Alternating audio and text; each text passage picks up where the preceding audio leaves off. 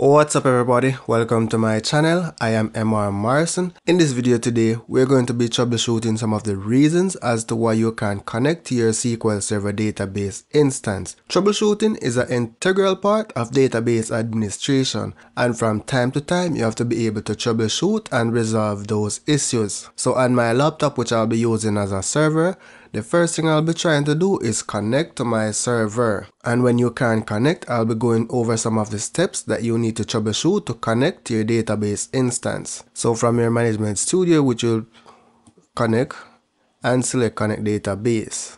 So the name of my server is MRJM, right?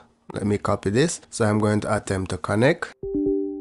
And I got the error. A network or instance specific error occurred while establishing connection to the SQL server. The server was not found or is not accessible. So the first step here is that you're going to do a TNS ping to the server name to ensure that the server is up and running and there's a network connection. So launch a command prompt. So I'm going to bring up CMD and I'm going to ping my host name, which is MRJM.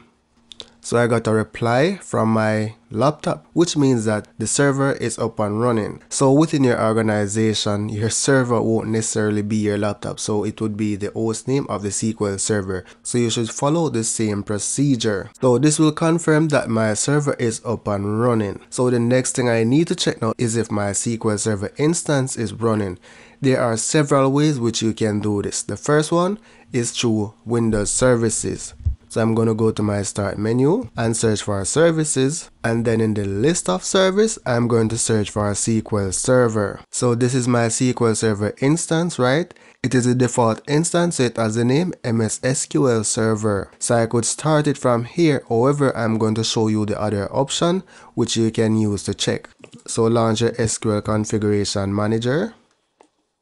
Once your Configuration Manager is launched, you'll see that the SQL Server Instance Manager is running. So now let's select Start to start the instance.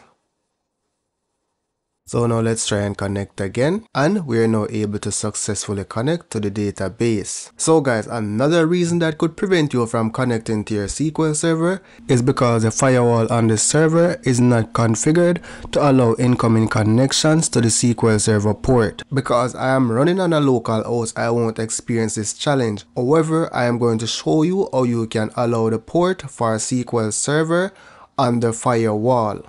So first you want to launch your firewall, right? And for your inbound rules to the server, you want to create a new rule. So I'm going to select port, right? Select next. For the rule type, it's TCP, and I'm going to specify the specific port. So I'm going to use 1433. Now this is the default port for a SQL server, and if this rule is not allowed on your server, 99% of the times this is one of the reasons why you're not able to connect to your SQL server.